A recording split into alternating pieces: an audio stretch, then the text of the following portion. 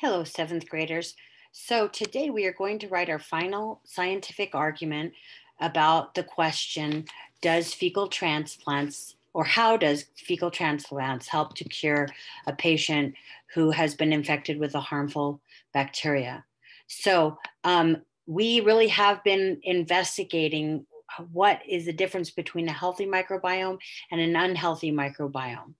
First of all, we started with looking at the scale of things, and then we moved in and thought about microscopic. We learned a little bit about cells, and then we moved into studying our case study of patient 23, and he was healthy and then got sick.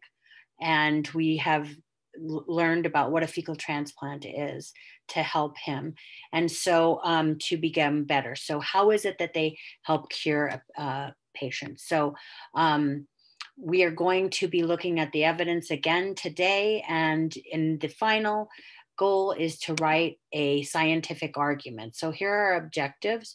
You're just going to be able to use a reasoning tool to write a final argument about fecal transplants, and you're going to write an argument about a scientific argument about the fecal transplant with claim evidence and reasoning. So our question is, how can fecal transplants cure patients infected with harmful bacteria? And the claim is that bacteria from the fecal transplant can fill up the space in the gut, which limits the food and space for invading harmful bacteria. So here's a picture of the harmful bacteria.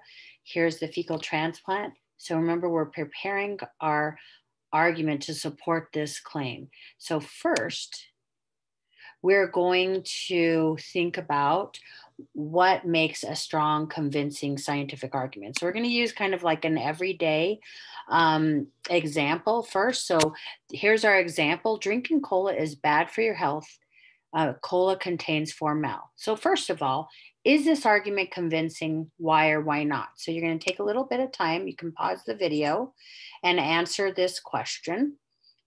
And then after that, you're going to look at what's missing in the argument.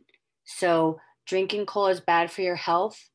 Cola contains formol. So what is missing? If anything is missing in the argument, explain what it is and why. And when you finish those two questions, then I will see you in a little bit. I will see you. So I will see you in a little bit.